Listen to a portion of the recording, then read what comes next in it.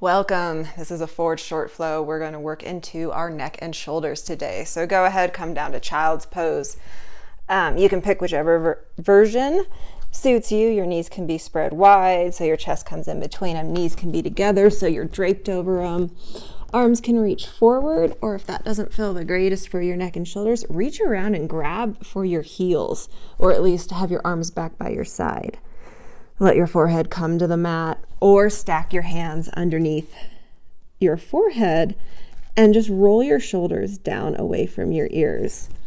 A lot of people walk around with their shoulders pretty much touching their ears, and that's what we're going to try to release a little bit in this flow. Your big toes are touching.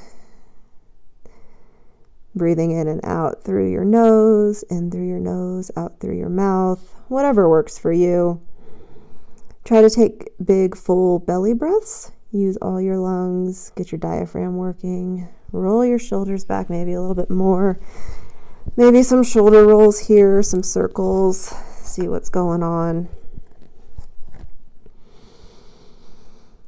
And go ahead and take a couple more breaths. Maybe trying to stretch your arms forward, keeping your shoulders away from your ears. Engaging your lats, almost like you're trying to do a pull-up or a lat pull-down. Nothing crazy, just a little bit of engagement there.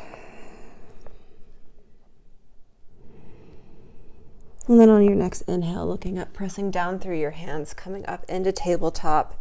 Shoulders come over your wrists, fingers are wide, gripping the mat. And bring your knees underneath your hips for a tabletop. On our inhale, we're going to go ahead and come into cow pose. Chest comes open and down, head lifts, tailbone lifts. Keep your arms externally rotated and your shoulders away from your ears. You're going to be hearing that a lot. It's a good reminder. Most of us don't realize how much we just creep up like that. So long neck. And on an exhale, arch your back, drop your head in your tailbone, cat pose. Shoulders stay where they are. And exhale, drop a little bit further. Inhale, cow. And go ahead and flow through this however it feels good to you. You can do cow on a breath, on an inhale, cat on an exhale. Or you can hold for a couple breaths. In each one, whatever works. Always making those little adjustments that make the pose feel better. Seeing where you subconsciously go back to old holding patterns. And then maybe on your next set, you kind of let your rib cage swing around in a circle. Not really swing, you move it in a circle. One direction, working into your thoracic spine, getting your scapula moving against your back, and go the other direction. Don't focus so much on the breath here, just move. And then maybe it feels good to go into cat with an arch to one side, cow on the same side. Switch to the other side and exhale to cow, cat. Feel free to stay there and go through that as long as you'd want to. Otherwise, we're going to go ahead and move into puppy pose. Hips stay over knees, and then just go ahead, lower down to your forearms. Let your chest fall down towards the mat. You can stay here if this works for you. If you want to try to go a little bit deeper, you can even place a block or a pillow underneath your chest to support it. If you want to go a little bit deeper, just walk your hands forward, slowly letting your chest fall to the mat, and either your forehead or, if it feels good, your chin. Really working into your thoracic spine, your upper back, keeping your shoulders where they've been, away from your ears the whole time. And not so much holding tension in this pose. Use your breath to allow yourself to relax into it. So many times when we stretch, we're still holding the tension to force it. Allow it to happen. Even if you back out a little bit and come back up to where, say you kind of want to go further, but you're not quite there yet. And then just play with that.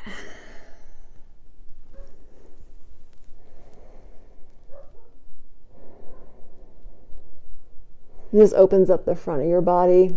It's always fun to open up the front and then play with the back. So many times, inhale, come up to tabletop. So many times we focus on stretching the back, our upper back, our hamstrings, the back of our hips, our glutes. We forget that there's a front side too. We're going to come in to thread the needle. Place your left hand underneath your nose. Inhale, open your right arm to the ceiling. Exhale, thread your right arm through and lay your cheek on the mat. Again, this is going to stretch the back across your scapula and also the front a little bit. You can leave your hand by your face. I know you guys can't see me. You'll see me on the other side. Or you can wrap it around your back to open into the front of the left shoulder a little bit. Relax, letting yourself open instead of forcing the stretch.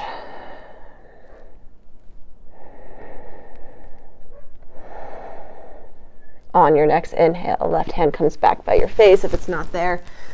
Reopen to the right side. Right hand comes underneath your nose. Inhale, open the left arm. Thread the needle on the other side.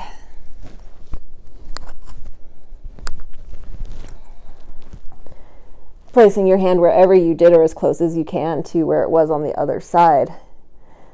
You might feel some differences. That's okay. I say it all the time. Everybody's sides are different.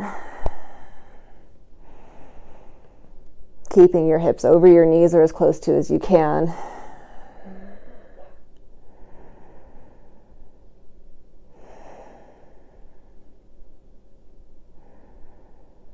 Inhaling, right hand comes back by your face, pushing back up into tabletop, opening to the left again.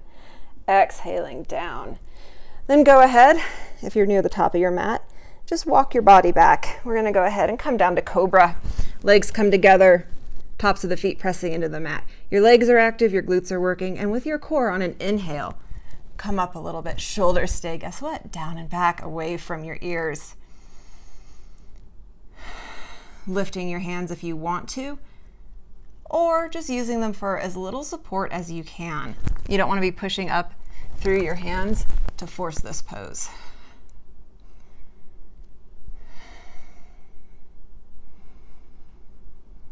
Exhaling, lowering. Maybe do a little wiggle. And then bring your forearms so your elbows are underneath your shoulders. Plant your hands down and come into Sphinx pose to where you're pulling. Everything else stays the same as in Cobra. And you can stay in Cobra or come back to it again if this doesn't really feel good. Roll your shoulder blades down and open your chest towards the front of your mat. Neck stays long. And try to find some length, almost like you're pulling your rib cage away from your pelvis. Exhale, let your chest relax in between your arms.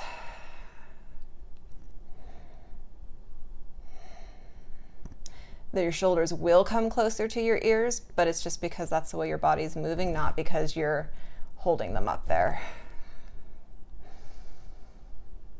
And exhale, lower. Maybe windshield wiper your legs a little bit. And scoot back on your mat. I will show you this. Stretch your right arm out, or your left, whatever. Right cheek comes to the mat. Inhale. Roll your right hip open so your right foot comes behind your leg. Keep your right shoulder on the mat. Obviously, your left shoulder lifts, and then stay here for a second. If it feels good, you can keep opening a little bit, rolling more into the front of that shoulder.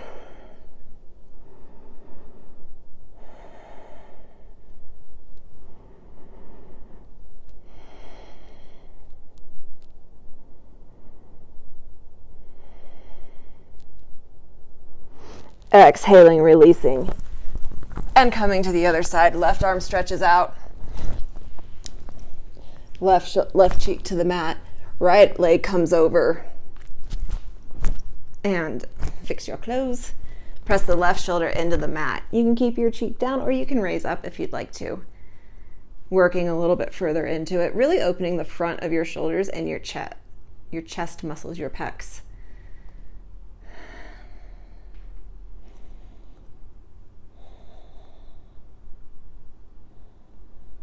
You can use your right hand for support.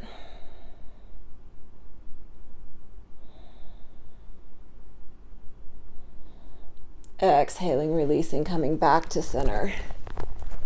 And then go ahead, push through. Tabletop, child's pose. Come up to standing.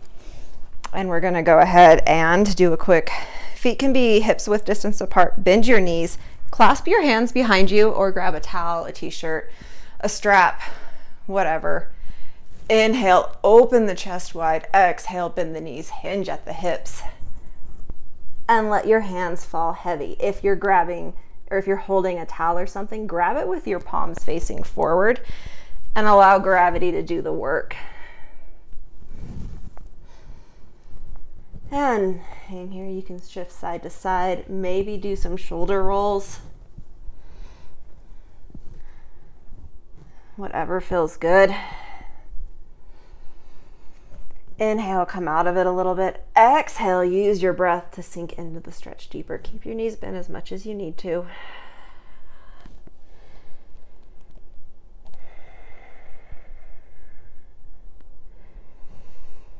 And when you're ready, exhale, release. Hands come down. And go ahead, inhale, come back to standing. Thank you very much. Now you can go through that a couple more times if you'd like to, or you can move on to the next short flow in this series, which would be more about activating and strengthening muscles to keep your shoulders from going back up there. I hope you enjoyed it. See you next time.